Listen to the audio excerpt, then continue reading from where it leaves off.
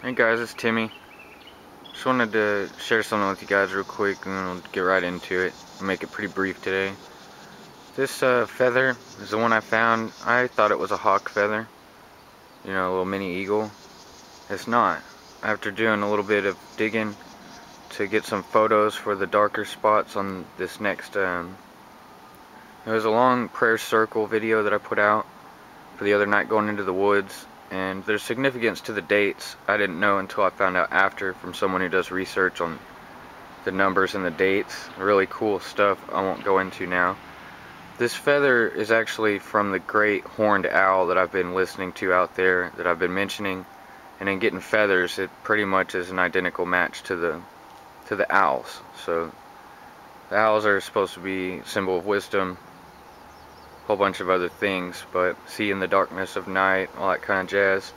Apex predators, move in silence, very good hunters. I mean, it's pretty awesome. I think I would prefer this to be the owl feather instead of the hawk or eagle feather anyways. So really cool. Like, I can't share that with anybody. Nobody's as excited about it as I am. So that was pretty much like a gift of God laid right on the floor for me on the way home from being out there one night. Anyways, it's in the video. Go watch the video if you want to hear the story. This is for this morning. Hebrews 13:13 says, "Let us go forth therefore unto him without the camp." So like I just said, I don't have anybody I can really share that with that will even find the significance or the value. Okay, so what? You found a feather. Big deal. Let's go whipping Nene some more now. So, oh, do you want to watch me whip and watch me Nene?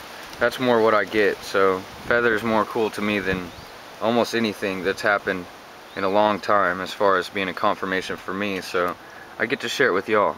Y'all are my camp. So, but this says, "Let us go forth therefore unto him," God, or Jesus, without the camp. It says, Jesus, bearing his cross, went forth to suffer without the gate. The Christian's reason for leaving the camp of the world's sin and religion is not because he loves to be singular, but because Jesus did so. And the disciple must follow his master. Christ was not of the world.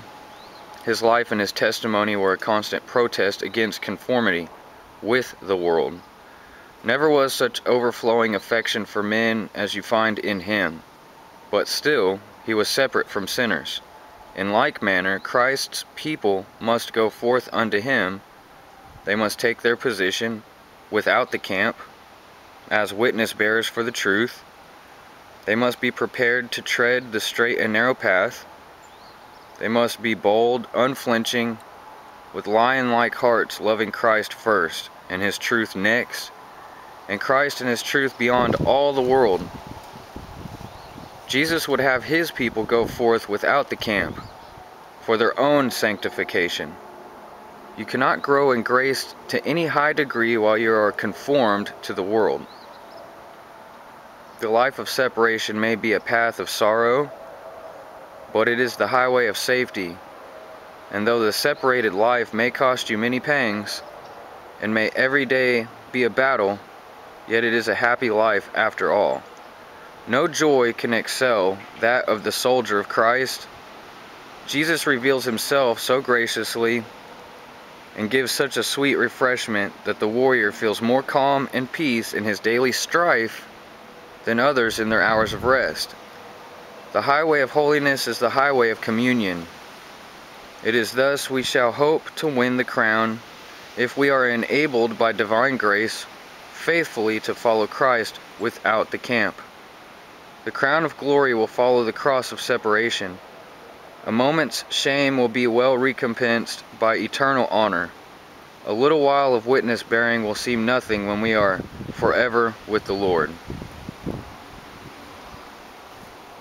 Following the truth and following Christ will divide. He said, I came to separate, not unify. Now, he's love, but when you stand on truth and love, it separates you from untruth and conditional love, or free love, or hate. or anger, or any of the things that can cause division and strife between people and their relationships. So you get in where you fit in into this military conflict. Wherever you are in this world, you're not of it, and the more you become of this world, the more separate you become from God. The more sin you allow in your life, and you justify it. So we really need to look at ourselves and our own personal walks. Nobody's better than anybody else. Period. We're all at different places, and we're all being fashioned and molded in the way that God sees fit. How can we help Him? Or what can we do to make it an easier process? Because we're all being purified. You know, when you purify gold, you have to heat it up, and you basically cook out the impurities.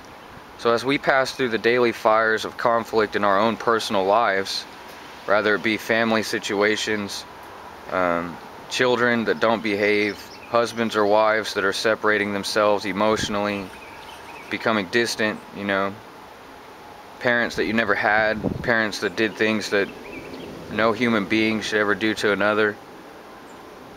Whatever it is, you know, rather it be a 9-to-5 job you hate, but you have to go there every day for your benefits or for your health coverage, which is dwindling daily, or rather it be a health situation where you have no benefits or you have no insurance, or whatever it is, you know. If you're too young to die but you've got a sickly body, or rather you're old and lived a long life and you feel like it's your time to go, maybe it's not. Maybe there's still work to be done. Maybe your wisdom needs to be imparted to others before God wants to call you home. We're all fighting a fight every day. And the world's a cold, cruel place that'll beat you down to your knees if you let it. Sometimes even when you don't let it, it'll still beat you to your knees. What do we do about it? You know, we gotta seek Him. And without the camp, you can't expect your friends to be there for you. You can't even expect your family to be there for you. Some people don't have friends or family. You can't depend on your home. It could be gone in a moment. You can't depend on anything but God. And the more you can trust in Him, and the more you can put in Him, I'm just here to tell you, in the tumults of my life, the more faith I put into God, the easier it was getting through the fire. But don't get me wrong, don't get it twisted, that fire burns, okay? Life burns. But do you sit there and focus on the burn, or do you look at the purification of how good that gold is when it's coming out of the other side of that fire? That's wisdom, guys and girls, ladies and gentlemen.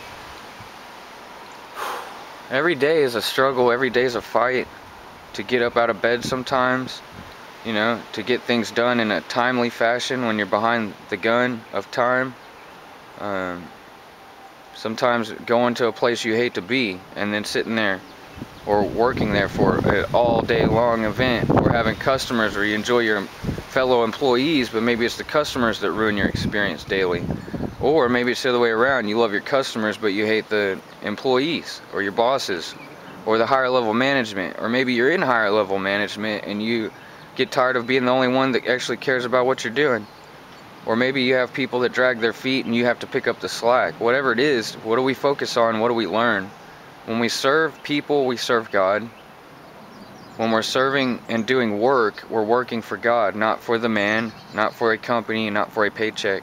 Those are the things that just come with it. If you realize that, there's wisdom there to be had, and your experience will be greatly benefited because of it. Seek ye first the kingdom of heaven, and all these things will be added unto you. So if you want to add all the good stuff, you can't make that the prize. If that's the prize, well, when you don't get the prize or you fail along the way, what's the point anyhow?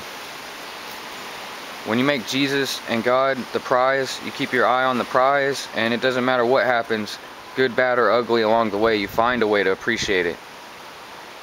And that's really all God wants, is your appreciation, your love, your worship, your praise, your attention, your time. We're on His time anyways. Your body's not yours, it's His. Your thoughts aren't yours, they should be His. Your heart's not yours, it should be His. He is the camp. And if you go ahead without the camp for your own sanctification, you'll realize that He is the camp. So, Father God, thank you for the wisdom that you've imparted us. Thank you for Mr. Spurgeon. I know he's long gone, But thank you for letting the man be a man of God that could impart wisdom to us in your Holy Spirit. Father, thank you for giving us your Holy Spirit and giving me the opportunity to walk with you and to talk with you and to share with anybody who's willing to open an ear and listen the word and the truth and the wisdom and the light and the life. Thank you for letting me share salvation and how to get it with people. Thanks for showing me what it was and how to share it. I believe it in my heart, I speak it with my mouth, and I walk it to the best of my ability, and I fail daily. I'm not perfect, nobody's perfect, but we're trying to attain that perfection because Jesus was, and that's who we seek after, and that's who we follow. So let us pick up our crosses and follow him. Father God, just guide me today and give me whatever it is today that you want me to do for you. How can I serve you? It's not what you can do for me, but it's what I can do for you. Not what the people that are listening or helping, what they can do for me, but how can I help and serve them? Because by helping and serving them, Father God, I'm serving you. Thank you for giving me peace in times of trouble. And thank you for giving me trouble in times of peace, so that way I can grow and become more sanctified in your holy name, in your grace and your mercy and your wisdom. And I just ask and beg you for more. Now, Father, please hear our prayers as you have, and please answer them with the most God speed that you can have available to your pleasure to fulfill your will and your desire in people's lives. There's so many people hurting. There's so many people dying. There's so many people in the process of dying. Father, we need you right now. Please give us a hug and an embrace and give us that holy kiss on the lips. Amen.